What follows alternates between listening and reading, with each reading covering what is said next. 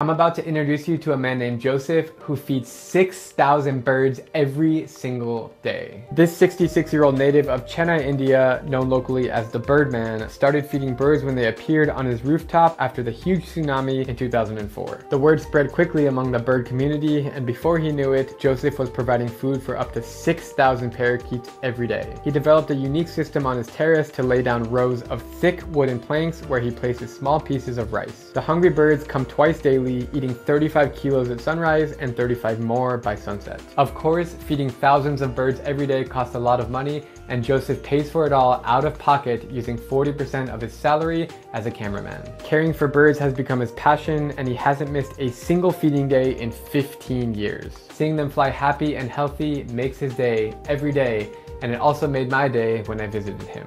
Thank you so much for watching this video, and stay tuned for the next one.